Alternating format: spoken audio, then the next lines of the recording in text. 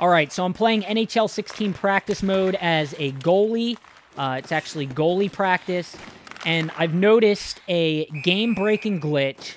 I can't believe they would even allow this in the game. Let's see if I can make one more save here. And I don't. But if I go into instant replay, let's just look at the goalie here. Braden Holtby on the Washington Capitals, right? Number 70. Who's on the other side of the ice? Let's slowly make our way over to the other side of the ice here. We got another goalie. You would think it's the backup goalie.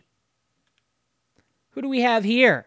Braden Holtby. There are two Braden Holtbys on the ice. How does that make any sense? Number 70, Braden Holtby. If you don't believe me, look at his face. See the mustache and the beard, the bluish-greenish eyes? We'll go all the way back over here. See if I can speed it up by zooming out. All right, I'll zoom back in.